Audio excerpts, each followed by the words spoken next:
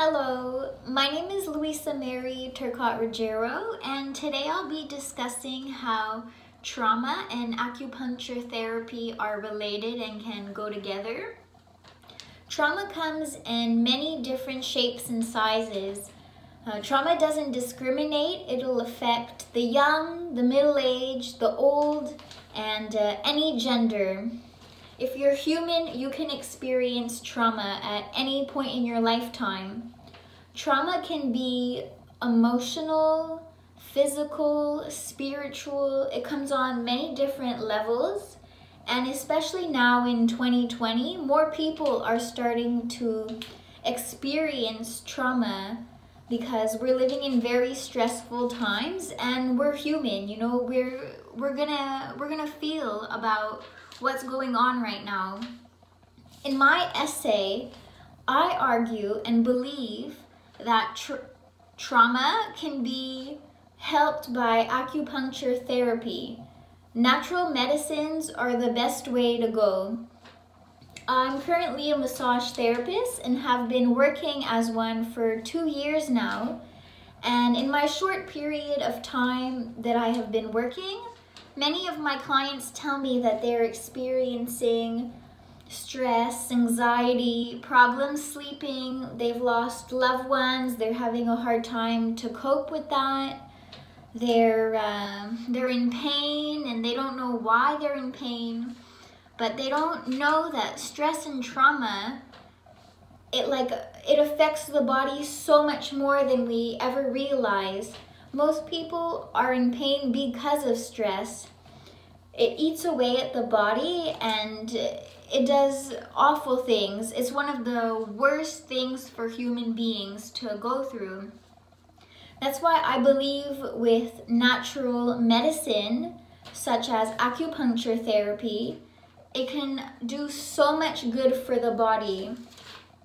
Acupuncture therapy turns on the parasympathetic nervous system, which is the rest and digest. And once this is activated, the client can really relax and be calm, and they're in that mode where they don't have to be stressed and everything is just, it's okay, there's like a weight lifted off the shoulders.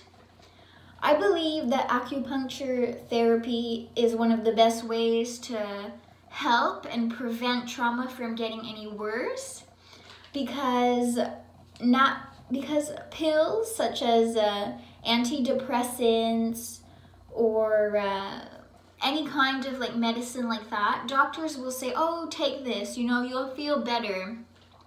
But humans are not one size fits all, One medication can't help 8 billion people. And what a lot of people don't know when they start taking these antidepressant pills is that there's many side effects that can occur, like higher rates of depression, suicidal thoughts, just being down and unhappy.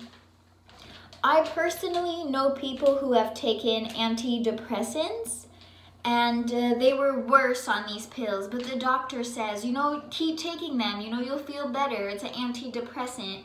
But just because it worked for one person doesn't mean it's gonna work for everybody.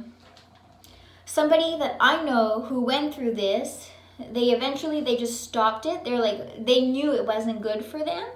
And then they started taking natural medicines, herbs. They went for massages, they did acupuncture.